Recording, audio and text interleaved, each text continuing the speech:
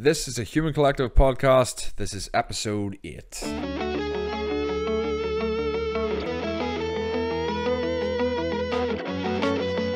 succeeded in extending the human sight far beyond the horizon.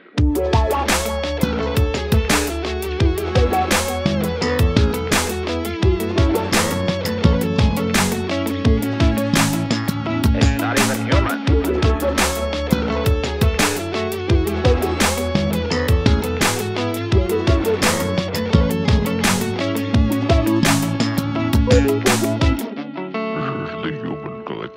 Hello humans, this is a Human Collective podcast with me, Ross Taylor.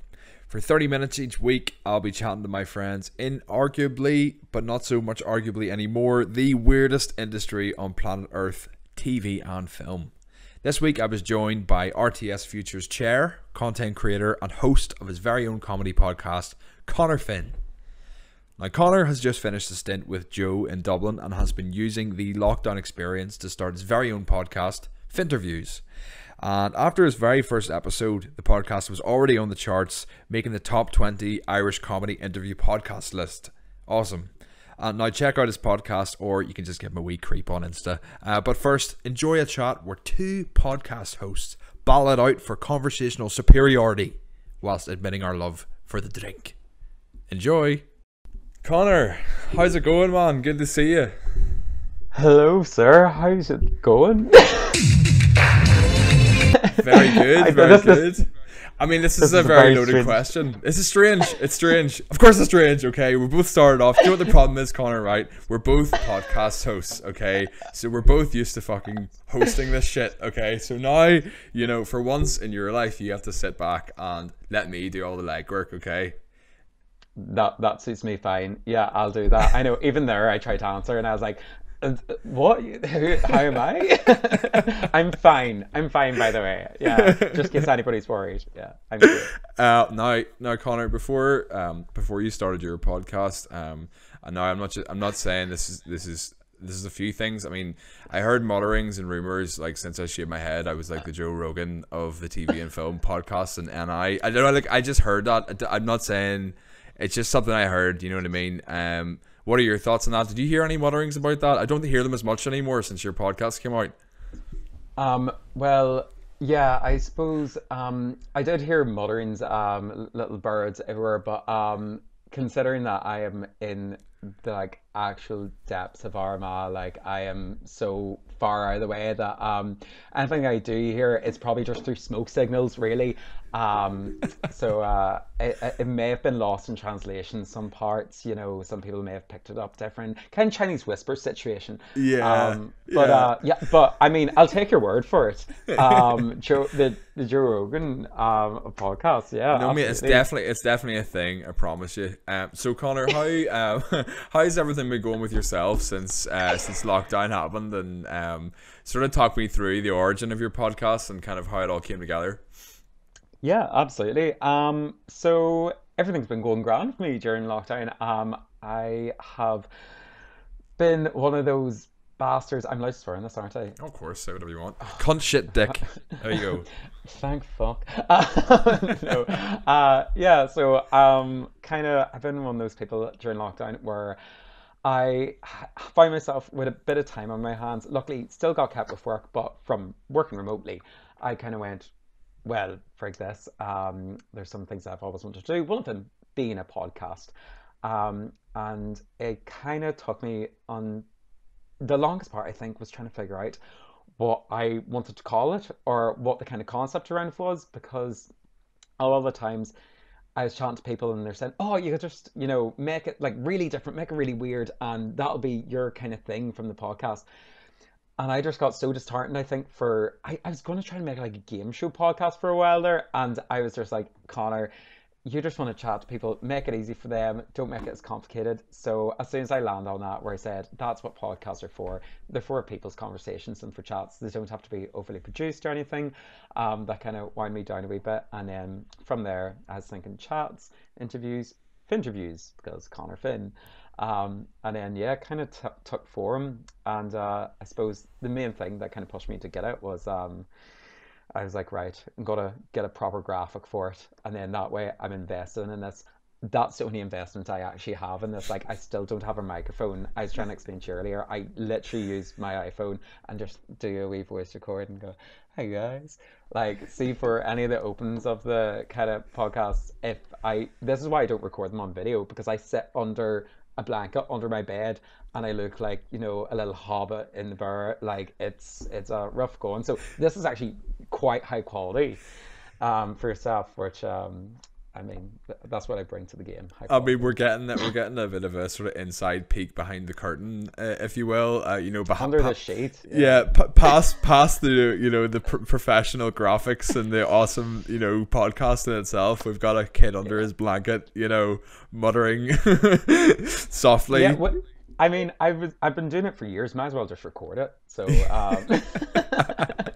love it, man. Well, listen, I had to listen to your episode with Justine, and I really enjoyed it. And it's just, I would say it's one of those things where the podcast is it's your guests and it's you, and it's nice that, like, off the bat you've got someone who you're obviously very you've got a really relaxing tone, and you've got a great sense of humor, and I feel like you bring that out of your guests as well. And it was a good. Why? What's wrong? You don't like hearing compliments? Is this something you're not used to? Very unused to, but also this is probably the first bit of feedback I've got from it. Otherwise, because I think, as anybody who does create their own stuff, you're probably the exact same. You're so critical of it. So hearing that is really nice, because I love the podcast, but I almost wasn't going to upload it because I thought I did so many mistakes. One being I didn't really record it properly, and also I got quite drunk on it. If you listen, you can hear me glugging wine and uncapping things. So I don't put that in the description, but you have an exclusive here now. So I'm glad that it doesn't come across I'm just, like, the giggles and stuff, I'm gasping for air. It literally is, because Justine is such a fantastic just person in general, but she's a direct line to my funny bone. That plus alcohol plus nerves meant that the entire podcast I found myself listening back squealing. But I'm glad it didn't translate as bad as that. Sorry. Of course not. No, it's okay. Were you feeling nervous? Oh God, yeah. Because it's completely putting yourself out there. Do you know what I mean? Like, I'm sure you can relate. I think so many times, things recently as well over the internet, people are kind of held accountable for anything they do say. So part of me was really afraid that I would need to censor myself and I would need to really cut myself down. And then I thought, oh, those aren't the podcasts I like listening to. But then you still want to be like, oh God, I really can't, like, disparage someone on this or be like called out for libel.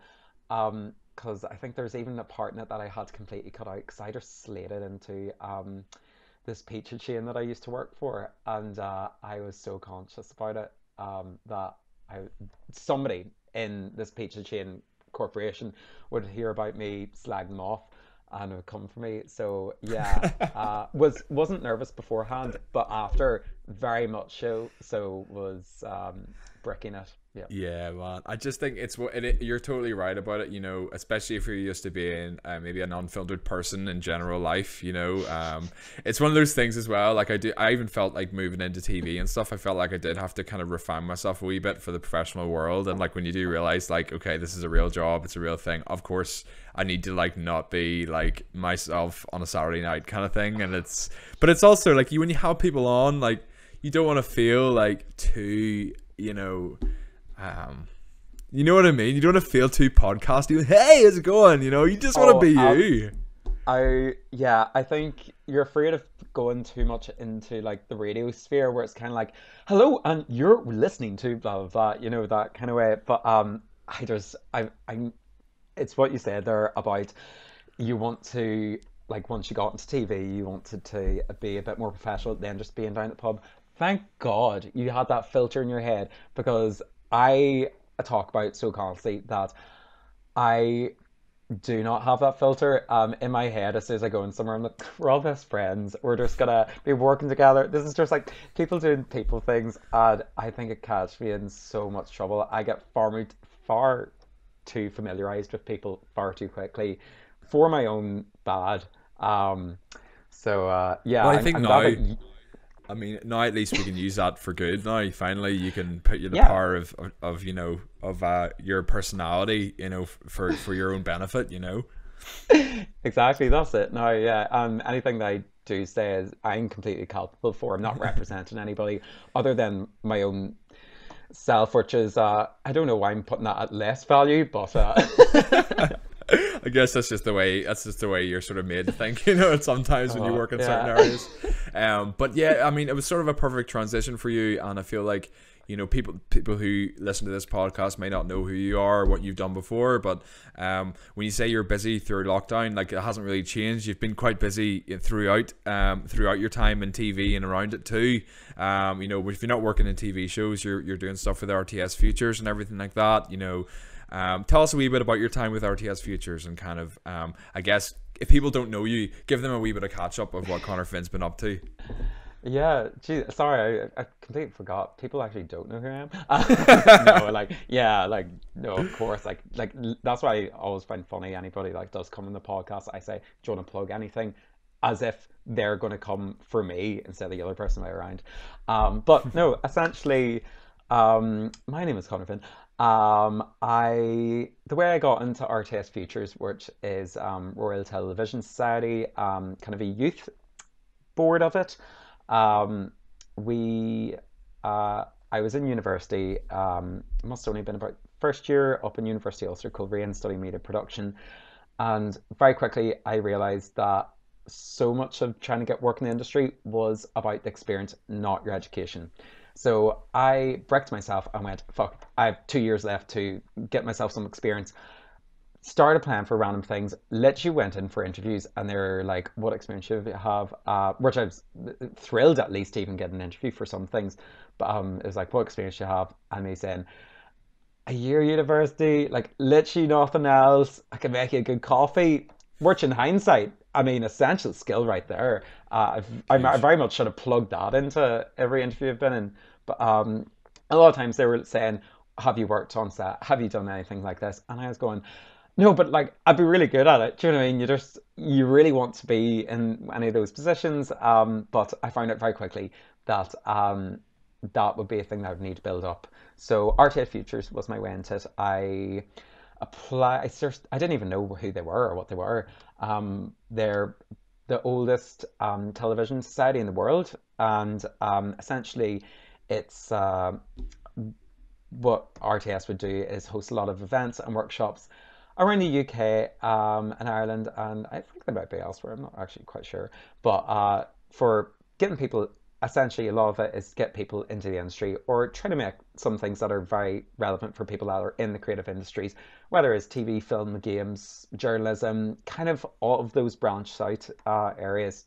But yeah, I seen a thing on Twitter, applied for it over summer because I was like, just trying to get things and things weren't working out. Got accepted to it, came in, still not knowing really what it was. So it took me about a couple of months to find out what RTS Futures was while I was actually in it, and organizing things for them, like these workshops. And then, yeah, ever since, I kind of worked doing bits and bobs between uni and part-time jobs, and I became the vice chair, and then I became the actual chair of the committee. And then I was just finishing off university by that time, which is, geez, only about a year ago now I've graduated. But yeah, I then have came down to Dublin since for another job and just couldn't commit myself to doing that part-time in Belfast. But yeah, that's kind of, it's been probably one of the best things for me in terms of work and all. Yeah.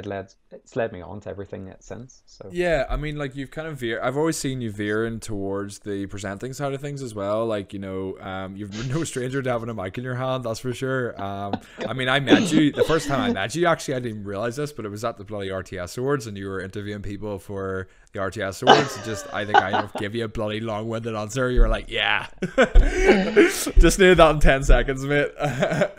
Again, similar situation to anything that I didn't like. I mean, didn't even have, like, that was my own camera, didn't even have any microphone, was using my iPhone 5S at the time actually, so proper pristine quality. And also, me and my friend that I dragged into it, we didn't even like watch the awards. We got tickets, but then we sat outside just drinking away the wine because we knew that was going to be gone afterwards. So when I was interviewing you, I was like, we kind of moved from who would be on the camera between like who was most sober to speak to somebody at the time. Um, yeah, it's not a good trait of mine. So I'm seeing a So, pattern now, Connor, just of this alcoholic abuse that you seem to have throughout your career. now that I say it out loud, but I think it is one of those things. So in the industry, like especially for kind of place that we've worked in, and I think people work so hard in the industry that when everybody does get like even a night to calm down, even though most people are working the next day, like just even a night off or whatever, I think people are just like straight to my veins, just like feed me with whatever Yeah. alcohol that you have. It's a world of extremes, for sure. Yeah, exactly. And I took to it like a duck to water, like so. Yeah, So but here, so here you're working at Joe, and tell me about that experience, because it seems to me like you've had this really great experience where you can liaise with celebrities and kind of get constant content coming out. Joe really got their sort of finger on the pulse of those kind of viral videos and things like that. Tell me about that experience and kind of how that has kind of helped you with moving that into the podcast. yeah. So I suppose disclaimer, by the way. Things have moved around quite a lot since lockdown. I no longer work for Joe, unfortunately. They're Um, us. but exactly. But you were drinking again, weren't you, Connor? That was it. That's essentially yeah, this is me again blacklisting myself from every You're, opportunity that I you're in a possibly rehab can. center now, aren't you, Connor? You're not Yeah, from yeah. Armagh. That's why you can't see daylight right now, is because they bar the windows up. But no, Joe was amazing for the short time that I was there. And yeah, it wasn't like anything I'd ever done before because they're technically a digital publishing company rather than anything TV or radio or film or anything. So I land down to it about end of October. I seen a job application come up, applied, lucky enough to get an interview, and I was already doing bits and bobs for a radio company down in Dublin anyway as news talk. So I was really lucky. One of the days that they wanted me to come in for the interview, I was already down, or else I probably wouldn't have been able to come. Um, and yeah, I was lucky enough to get offered it, and I said, grand. Had about a week to completely move my life down to Dublin, which was stressful enough. But yeah, as soon as I got down there, it was amazing. The offices are tiny, but everybody in there is incredibly talented. And I said this even when I was kind of leaving as well. I was like, I can't believe you guys allowed me to be in the same room as like this many crazy, experienced, talented people, and even more so to let me make these little videos, as you said, liaison with kind of some celebrities and things, because yeah, my role in the place was social creative, um, or junior social creative, and essentially I didn't have a specific job description, but more so they'd have some articles or they'd have some things that they would need pushed out on socials because all of their stuff was digital. I would take care of a lot of that stuff, but on the side, they wanted to push, as you said, the Joe kind of brand. Like Joe's very well known for being the voice of Irish people home and abroad is their kind of slogan. So they really encouraged me and the rest of the guys that were in the social creative kind of wee department, about four of us all together, to go make our own things. And yeah, I took full advantage of it. Made a wee food series. One of them, funny enough, my last one, tried out cocktails at about 10:30 in the morning, filming our kind of responses and stuff. And yeah, got to kind of do things like Late Late Toy Show and interviewing Greg O'Shea. So like people sometimes ask like, how did I get any of those things? Literally, I would just come with an idea, and a lot of times it was just a yes or no kind of thing, but it was complete creative freedom, and so grateful for them for it. So yeah, that's how I love it came around, was just me walking in and saying, here, do you mind if we try this? And nobody had the sense to say no. So That's great. Well, they obviously give you a sort of platform where you can like really like the job title intends. You can be creative and you can, you know, put ideas out there. What a better, there's no better place really to try it out than Joe, for sure. I guess this kind of leads, I usually do another segment before this, but I guess it kind of perfectly leads me into it, and it is absolutely one of my favorite segments because, you know, every week I say this is a weird industry, and every week people prove me right. So, Conor, without further ado, this is Weird Industry Tales. So, Conor, tell me your weird industry tale, please. So my weird industry tale. This took quite a while for me to kind of figure out what it would be, even at the first standoff, because I feel like a lot of weird things happen to me, but I don't register they're weird until I tell them to somebody else, and then they go, "What the fuck?" So it probably was down at Joe that this one happened, because it's probably one of the most fresh ones at my mind. But essentially, Late Late Toy Show. I don't know if people have heard about it. If they haven't, shame on you. Essentially, RT do this thing called Late Late Show, and I do Late Late Toy Show over Christmas, and it's iconic. I think it's part of my culture, especially alongside people will kind of. It's the most chaotic kind of TV show it is. For about 2 hours, these kids come on and they try different things, blah blah blah. Anyways, bit of background behind the show. We got asked from RT. They said, right, we're doing day before press thing at it. You guys are invited, but you can come in. You're going to get pictures of the place. We're going to show what the kind of theme is. But there's an embargo on any of the content. You can't put it up until the day of, because I think it's the most televised or the most watched thing in Ireland. So me being there all of about 2 minutes, put my hand straight up and said, dibs, I'm going. With no other plans other than I just wanted to nerd out. I found it kind of insane that they allowed me in, and essentially all I did was film things off my phone.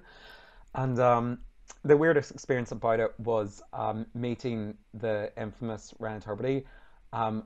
I had about 2 seconds to give him any questions I wanted to, and I decided to blow it a little bit.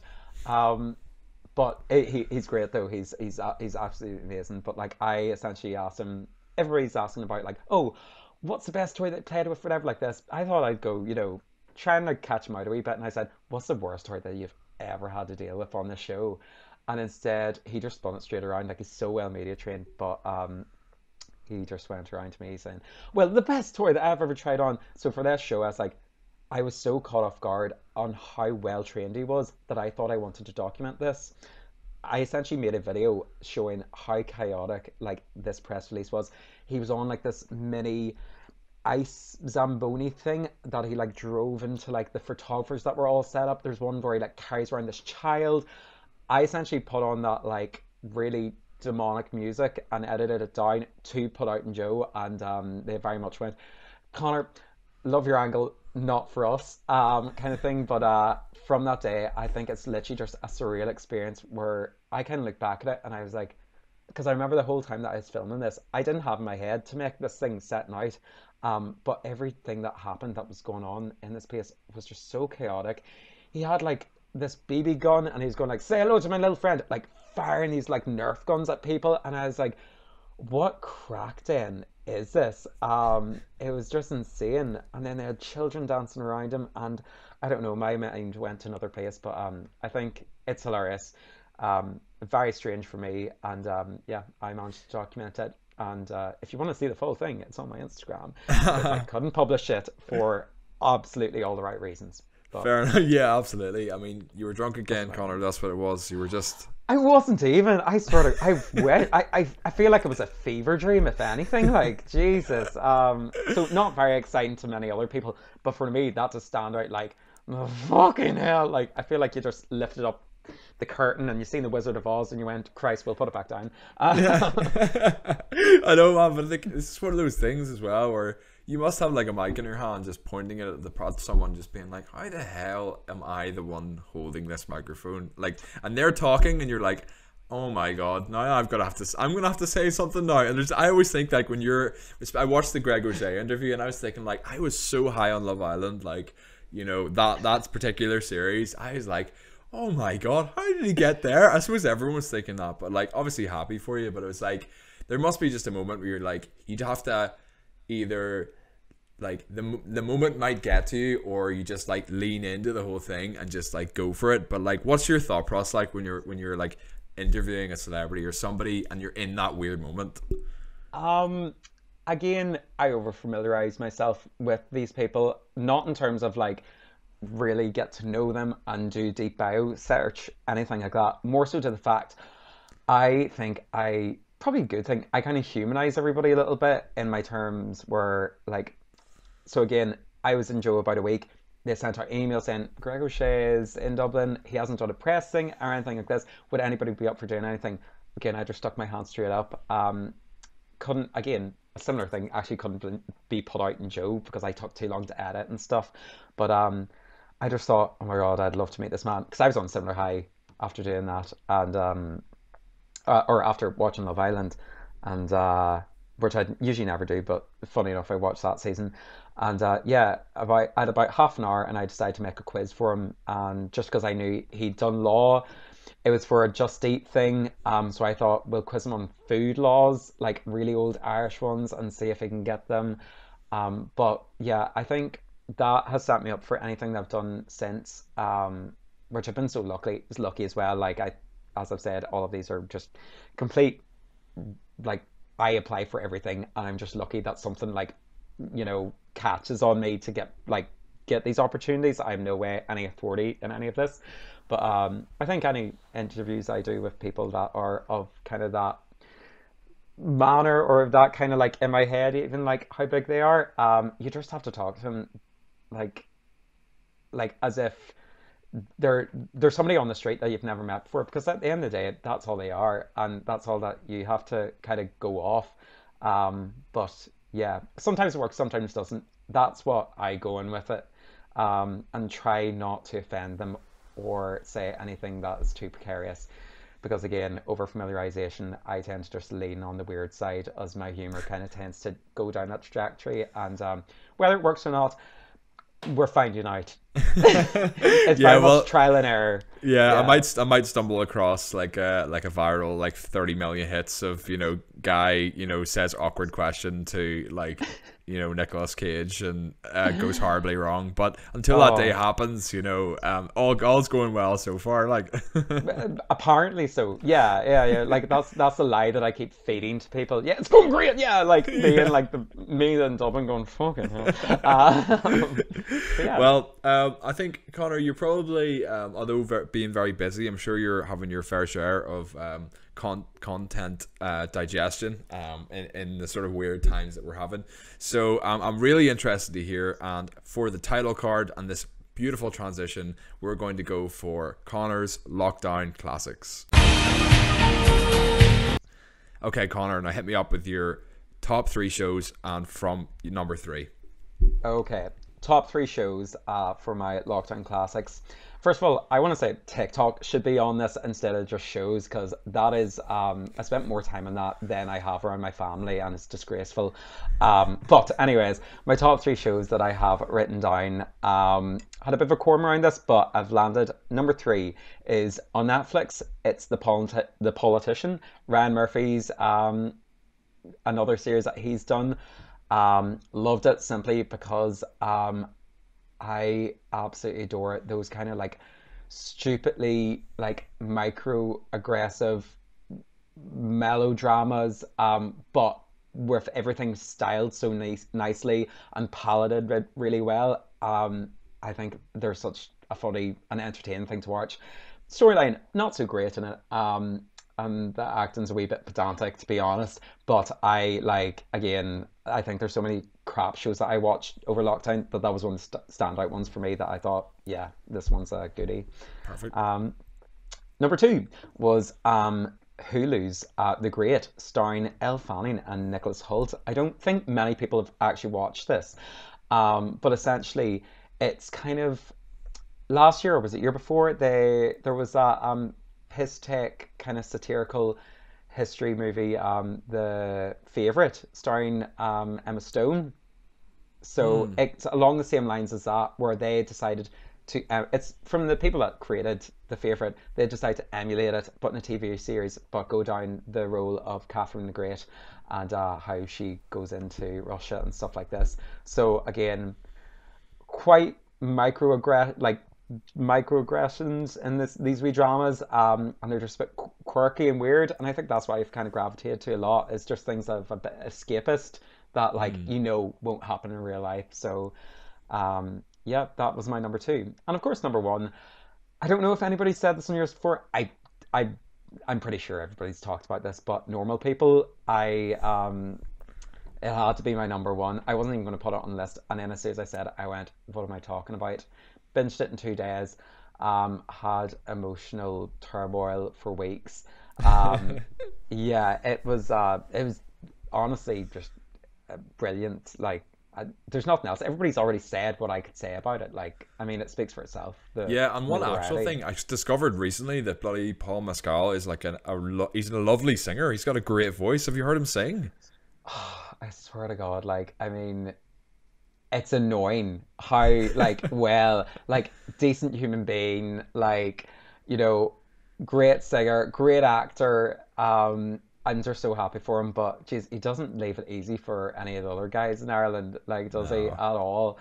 But yeah, I know. And even I thought Daisy Edgar-Jones, even her like Irish accent, I did not know until I heard her in other interviews. I was like, are you kidding me? Sure, he's from Maynooth as well, like south from Dublin, and they're doing like these Sligo accents and just everything in it. I was just like, for people that are relatively unknown in the industry, to get that such spike, like, and people being like, well done, that was good, like, just, it's, I think there's one of those ones that it's synonymous, or is that a word? Yeah, synonymous. It is a word. It is a word. Lockdown. Yeah. Here we are, Connor, 2 podcaster alcoholics trying to do what we can to be successful, and bloody Paul Mescal is singing with Dermot Kennedy. Like, what do we have to do here? A duet? What is it? I don't know. I might just have to try and call him up and do an interview about, like, I don't know, like, laws, acting laws. I don't know. Yeah, I'm gonna pull it out of nowhere. I'll ask him about the Ballyhonus ad that he did with Denny. That'll be like my fun twist of him. Since I got Greg O'Shea, I mean, the next step up has to be Paul. I mean, what you have to do is you have to unearth like the dark crevices of his acting career and find out if he did like a school play and it's on video or something, and just really make him feel shit about himself just for one moment, you know. Oh yeah, gotta, like, you know, take him down a couple of pegs, and then of course just receive hate from everybody else in the world, but worth it. Yeah, it'd be great. I know. I think what you should do, really, because I think the writing was also so great in Normal People, what we should really do is we should kind of almost like a sting operation.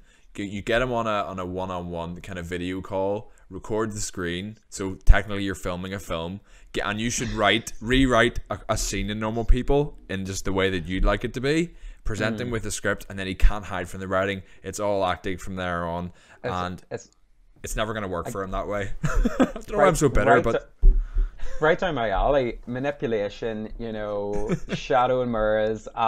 It fits my scheme of thing. Yeah, so why not, Paul? Yeah, if you're let's do it, listening. man. Don't take hate of this. This is just all for show. Yeah, maybe it's not Normal People. Maybe it's like kind of Dead On People, something like that. You know, just try to give it a bit of a tweak to it. You know. Oh yeah, just you wait. Honestly, you know what? It's not being copyright. I'm just writing it down now. Yeah, good luck. So here, the last thing, just to close out the podcast. Tell me, you know, I want this podcast to be constructive in a way. I want people to come away with an episode and feeling like, you know, they could take something from my guests. And I do think you've kind of had a lot of experiences in certain areas that, you know, it's a little bit different. It's not quite like the trajectory that everyone would have if they're looking to be a producer or things like that. So I find yours is a little bit different than others. So what kind of resources or kind of advice might you have for any of the listeners on the podcast? God, just when you said there about me being able to offer some advice, why would you invite me onto this for fucking advice? It was a Like, mistake, Jesus, Connor, but let's clean this up. Yeah, a grave mistake.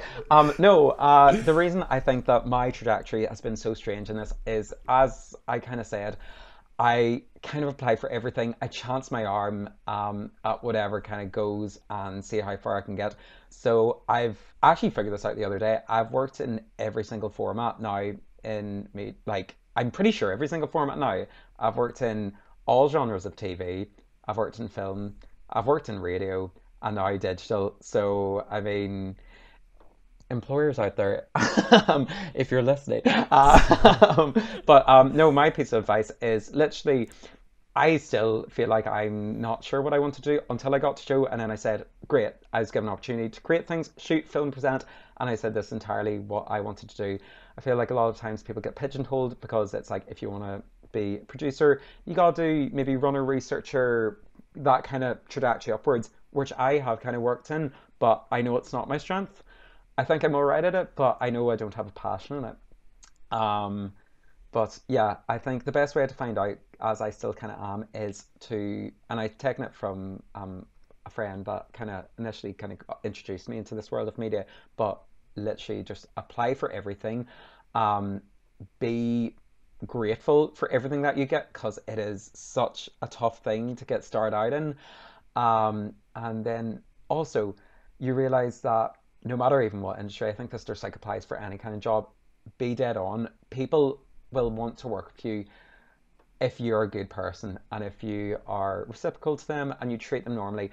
I think there's no other kind of, well, no, this industry especially, I think there can be sometimes a tendency for some people, if they get a bit well known, luckily I've never really encountered it, but I feel like it does exist, where they get a bit well known, or if they start to, build up to a stage where there have been notoriety around them, they can have a bit of a head on them. And I think because everybody is so well linked in this industry, it's all about networking, it's all about meeting people, word travels. And I think as long as you stay humble, and here's me being like, staying humble, like I'm the worst sport, like you can't get my head out of a room, like it doesn't fit through the door.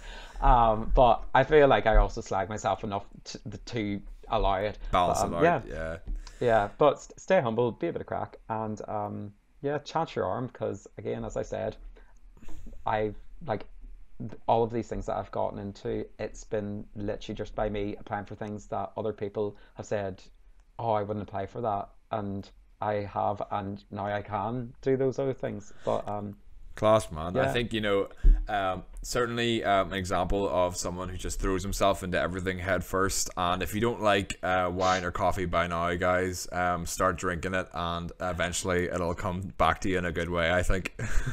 yeah, it'll come back one way or another. Yeah. So Connor, now we're about to wrap up the podcast, but where would people want to find interviews if they want to listen to it? Okay. First time I've had to plug interviews. Woo, it's a big deal. Yeah, thanks so much. So if you want to find interviews, I am on all listening platforms essentially, but on socials you can find me on Interviews Podcast, on Instagram, or on Twitter it's Interviews Pod, and then again, if you want to even find me, it's Conor Finn 98. Everything's kind of linked in a way. If you find one, you'll find the other. And but if you want to follow, very much appreciate it. And you can hear me do what I do best and chat shit. Have a creep, guys. Have a creep, Conor Finn, and the podcast will find you. Connor, it's been a pleasure having you on the podcast today, man. Take it easy, and all the best for the podcast. Same with yourself. Thanks so much for having me. Cheers, man. Thank you. Bye. Thank you for listening to the Human Collective podcast. Remember, like and subscribe our YouTube channel, and follow us on Spotify for all future podcasts. This is the Human Collective. You know it.